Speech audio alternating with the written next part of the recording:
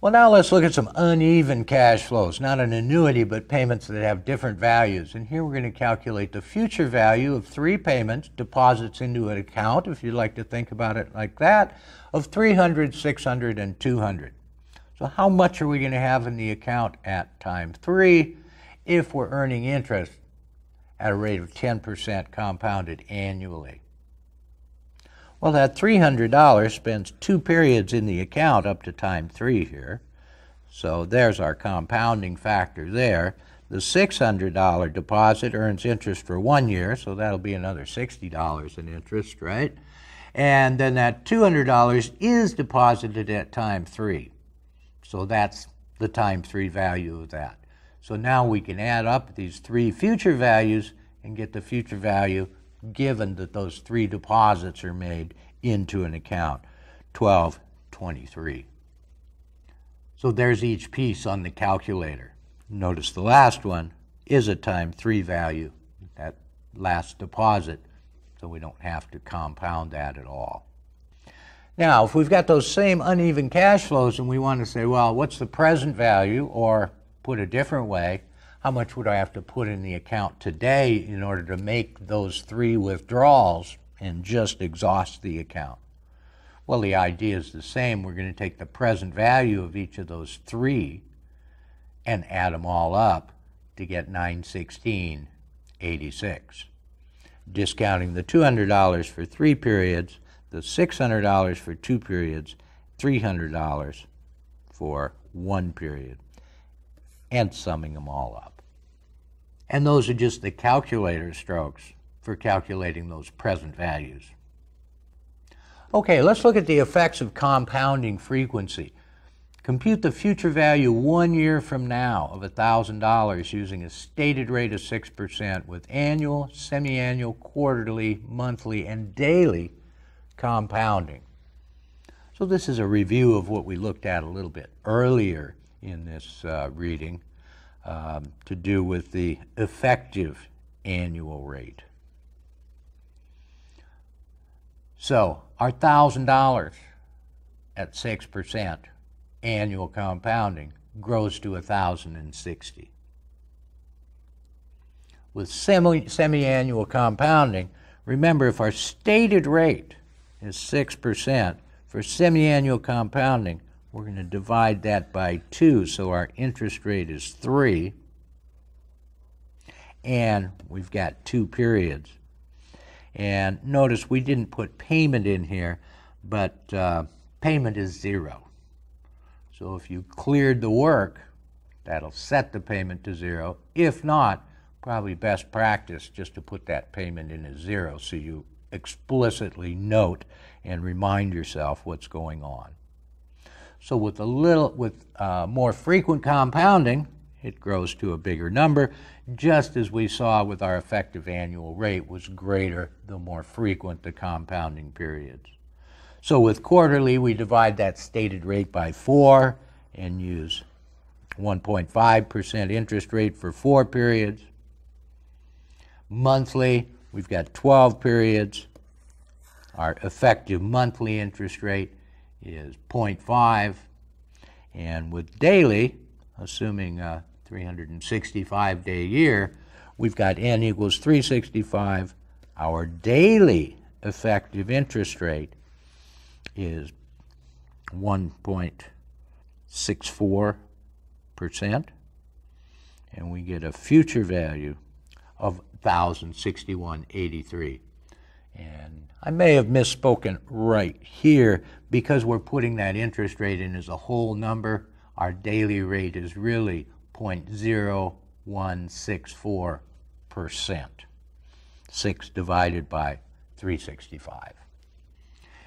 Here's another example. Compute the present value of $1,000 to be received 1 year from now using a stated rate of 6% with annual, semi-annual, quarterly, monthly, and daily compounding. Well, now, with more frequent compounding, the effective discount rate over the year is higher, and we're going to get smaller values going back the other way.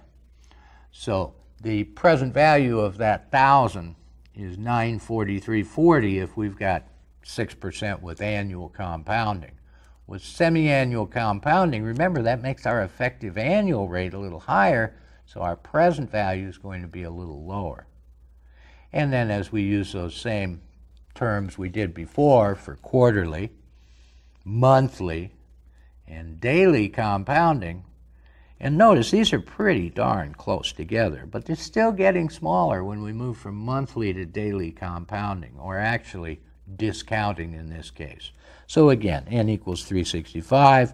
Our interest rate is 0.0164%, and we compute the present value of 941.77. And in each case, we're implicitly saying that the payment here is zero. There's no money in or out of the account over this 1-year period. Well, we can also use those time value of money keys to calculate any of the 5, right? Because we've got n, we've got our interest rate, I over y, we've got future value, present value, and we've got our payment. So here we're going to put in 4 of those and calculate the payment.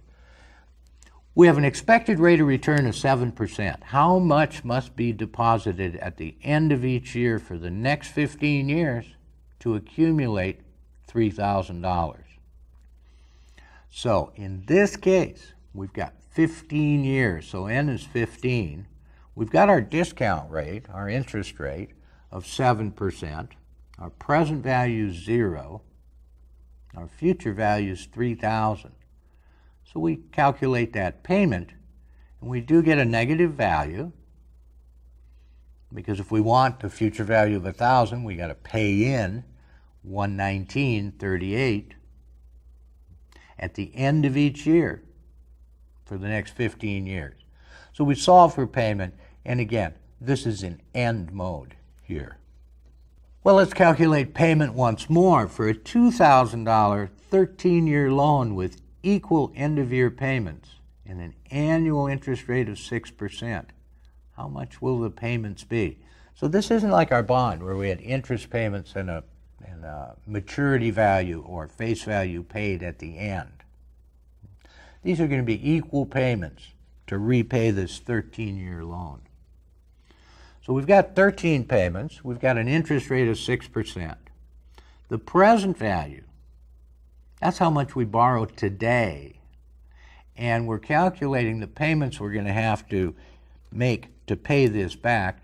We call this a fully amortizing loan because the future value is 0. It's like typically on a home loan or a car loan, you make level payments, and when you make that last level payment, in this case, payment of $225.92, that settles the loan. There's no extra payment at the end. So both the interest and the repayment of principal are in this payment of $225.92. And if we put in 4 of them, but not n, we could calculate n. So we'll do it here. It's kind of maybe a stretch in terms of a problem you might run into, but how many $100 end-of-year payments are required to accumulate $920 if the discount rate or interest rate is 9%? Now, we put in the interest rate, the present value is 0, the payment's minus 100, and we know the future value. We want to accumulate 920. So we compute n. Here we get 6.9998. Now, if you're using the HP12C calculator, it rounds it up to the next whole number. Really shouldn't be a problem on the exam, because certainly the exam writers know that. They're not going to try and fool you between which calculator that you use. But just remember that on the TI calculator, it'll give you fractional or decimal periods here, 6.9998, real close to 7. The HP12C will give you 7. If n is anything greater than 6, it'll round that up to the next whole number. Let's look at one more example on calculating n here. A $1,000 ordinary annuity earns an 8% return. How many annual $150 withdrawals can be made? So let's look at our input numbers here. We've got a present value. It's a $1,000 annuity. We're going to buy it today. And the question becomes, we're promised $150 payments. How many are we going to receive if the interest rate is 8%? So our present value is our deposit here of $1,000. The payment's minus $150. Our interest rate is 8%. And our future value is 0. Once we get that last $150 payment, that's it. No more. So we can calculate N here, 9.9029. So just about 10 periods. And here we can calculate the interest rate given the other 4 inputs. An investment of $100 at the end of each of the next 5 years, that looks like a 5-year ordinary annuity, will be worth $600 at the end of the 5th year. What's the annual rate of return being earned here? Well, taking a look at our timeline, we see our future value is $600. In end mode, we've got 5 $100 payments. So there's our payments minus 100. Our future value has to have the opposite sign. If we're going to put the payments in, we're going to take the 600 out. If we're going to take the hundreds out, we'd have to put the 600 in. It'd be like a loan. But in this case, it's going to be worth $600 at the end of the 5th year. So we're in end mode because we want our future value to be right there. We want our payments at the end of each year, and we compute the interest rate. And the interest rate being used in these calculations for the future value of those $500 deposits, 9.1281. So I think we've covered all 5 of these now. Putting in 4 of them, you can solve for the other one. But clearly you've seen by now, understanding the problem and getting it set up right, and it often helps to use a timeline like this, especially when you're first working with these problems. The timeline, where are the cash flows, what am I looking for, then which tools are going to get me there. Let's take a look at one more here. A $700 deposit today will buy an ordinary annuity that pays $100 per year at the end of the next 10 years. What is the rate of return? Well, let's look at our calculator inputs here. Certainly N is 10. We're in end mode. The payments are at the end of each of the next 10 years, so we're in end mode. Our present value, that's the amount we pay out today, so we put that in as negative 700. The payments are positive. That's what we can withdraw. There's no value at the end, so we've got our 4 inputs. Compute the interest rate implicit in those numbers, and we find that it's 7.0728%. Another example, funding a future liability.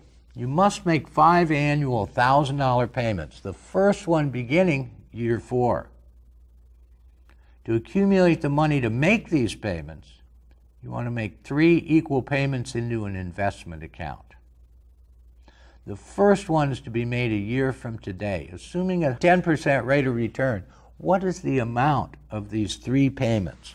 Well, let's break this down a little bit. We want 5 payments of $1,000. And the first one, beginning of year 4. Well, the beginning of year 4, that's time 3.